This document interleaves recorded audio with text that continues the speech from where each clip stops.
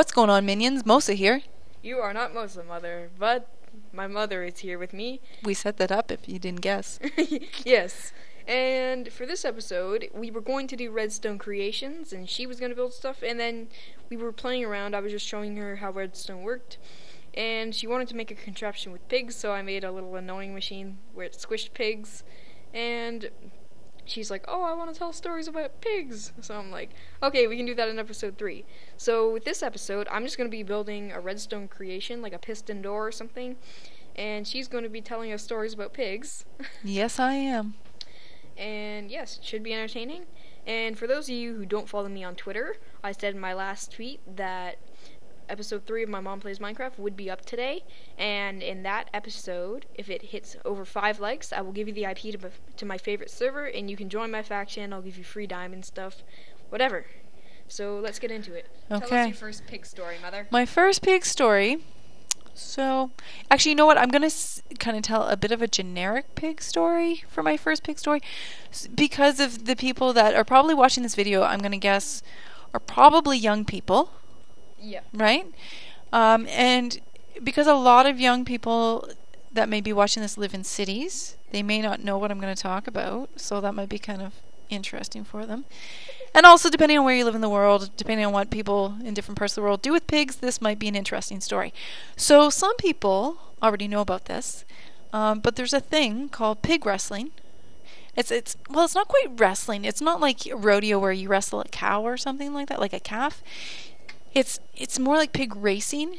And so you grease this pig, you put grease all over the outside of it, and you take the pigs and you set them off running, and you're supposed to try and like catch them and like be able to hold on to them and stuff, but they're really slippery because they have this grease on them. And so this is a thing that used to be played, I guess, in rural communities when there were lots of pigs or whatever. I'm sure they do it at like fall fairs now still, or the odd one, or anyways. I've never actually seen people do it other than on TV, but just wanted you to know, in case you haven't heard it before, I don't know the official name of it, I'm drawing a blank right now, but there's this greased pig sport that people have created, which is pretty funny. What are you making here? What is this? This is called a piston door. It's a door activated by pistons. A piston door. So, yeah, earlier he created some movable piston thing, and I'm like, put a pig in front of it. So that's how we got on this pig story tangent that we're doing. What? I can say a couple other things about... That was just my mistake. It's okay. Is still recording? Yep, it's a recording, Okay. Mother. So, my other pig related stories, I guess, would be my mother's favorite animal is pigs. So growing up, there was lots of pig stuff in my house, like pig slippers, pig blanket, pig pot holder, pig whatever.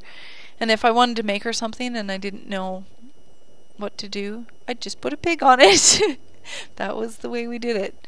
So that's kind of cool. She said her father used to raise pigs. I don't remember him. He died when I was like 3 or something. Apparently he was a really good man. Anyways, and then when I was growing up, there was a pig farm across the road from us, and I didn't see the pigs a lot, but once in a while. And then they had cornfields that my friends and I would go through, and we'd go to this place called 20 Mile Creek that was pretty awesome. It had vines in the trees you could swing from, and this nice creek. We went swimming in it. And there's a frog story for another time related to that. Anyways, so yeah, pig farm. I got something about the pig farm across the street. So manure, pig poop, essentially. I guess, if you got a lot of pigs, because you have a pig farm, there's also a lot of pig poop. And so there'd be these piles of pig poop. And I had a dog named Shadow, and Shadow was such an awesome dog. He's a really great dog, but he was part beagle. And the beagle is a hunting dog, so that it's been bred into them genetically to be good hunters and to follow scents. So if they smell the scent of another animal, then they take off running, like they follow that scent until they find that animal, because they're supposed to help the hunters. And so Shadow, we would walk him on a leash, and he had a chain in the backyard, because we had like 2 acres of property. So he had a chain in the backyard where he would run out behind. Other than that, he wasn't supposed to be free, but once in a while he would be sneaky. And he would sneak out the door when somebody's going in or out, whatever. And he would run away. And it would be so hard to try and catch him because he loved the freedom. And Sometimes he would go across the street to the pig farm, and he'd find this big pile of pig manure, and he would roll around in it. Like literally roll around in pig poop. And he'd like get it all over his fur, and he like was like covered in it. He'd walk back home, and he was so happy. He'd be like so happy, literally covered in pig poop. Okay. And I remember my poor mother would have to wash him. I never had to do it. I helped her a bit, but I never had to do it, which is pretty good, I guess, for me. So there's a pig story for you. What other pig stories have I got? One time when we went to Simpler Time Organic Farm, where they have some animals and you can just kind of walk around. Who was I with? I was with a kid. Small kid. Probably Rose. It might have been Rose. I think it might have been one of Ruth's kids, or some of Ruth's kids. Ruth is my friend. She has 5 kids. Anyways, we were there and we were checking out this pig. She was this big black female pig, and she'd like literally like just sit there in this huge, gigantic, deep, muddy. What did you just do? Oh, I accidentally blew it up. My thing was lagging, so I have to rebuild it. What? That's not the piston. What? What happened there? It was a TNT cannon, but I messed it up, so I have to redo it. Whoa, that got my attention. Oh wait, that's tripwire. So, what was I saying? What was I saying? We were talking about the Simpler Time pigs. Right. Oh, it was just like to see this pig wallowing in this puddle, this muddy puddle, and it was kind of like, you know, when you hear in books or in stories when you're a little kid, oh, pigs do this on the farm, and pigs love mud, and blah, blah, blah. And it's like, okay, but until you see it, it's hard to like really get like, oh, this isn't just a story. This is like how it goes. It's kind of, I don't know, does something for me. What are you making now? I'm remaking my TNT cannon. Oh. Oh, there's a pig right there. Hi, piggy, piggy, piggy. Here, I'm gonna put a saddle on him and ride him around. What? You can ride the pigs? Saddles for pigs. Who needs horses anymore? You got pigs. Actually, soon there will be horses in Minecraft. Oh, what? Yeah, soon there will be horses in Minecraft. See, I'm on the pig. Walk. Okay, I don't know if this Yeah, is already... pig. Little piggy. Instead of giddy up, what do you say to a pig? Piggy up? Piggy up, piggy up. That's a good one. I like that. So what was I going to say? I was going to say something there.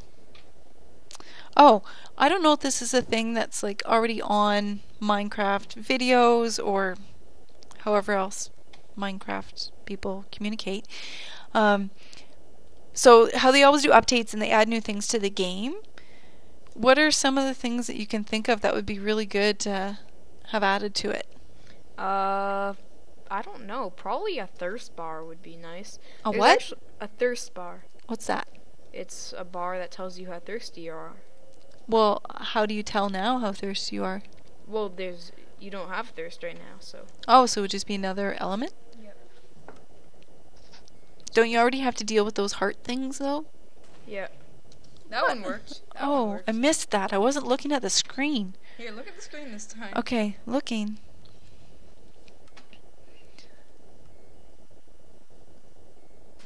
Whoa. See, and it shoots the TNT really far. How come over here it made a hole and over there it didn't? Because it didn't. No, this is the 2 pieces of TNT hit here. Oh. Big difference between 1 and 2. What's that? That looked like sky. It is. It's the void. You can actually fly out into the void. What?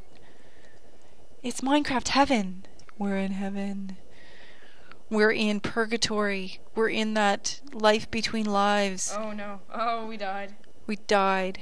But look at this. Reincarnation. We come back to life. Yeah, The Buddhists knew what they were talking about. Or the Hindus. Maybe both of you. I am sounding so ignorant right now. Actually, our thing's about to end, so that's fine anyways. So, do you want to do the outro? No offense whatsoever. I find lots of virtue in lots of religions. I don't know what the outro is. Go! Goodbye, minions! See ya!